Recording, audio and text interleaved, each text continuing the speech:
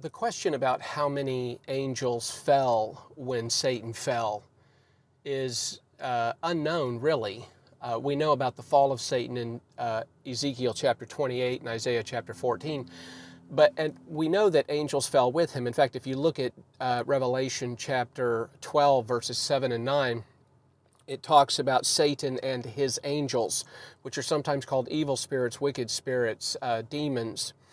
But the question about how many fell with him, we don't have an exact number. The only passage that we have really that gives us any sort of number would be Revelation chapter 12, verse 4, where it talks about Satan. It says, "And his tail swept away a third of the stars of heaven and threw them to the earth." And stars there are commonly understood as a reference to angels. So a third of the angels fell when Satan fell.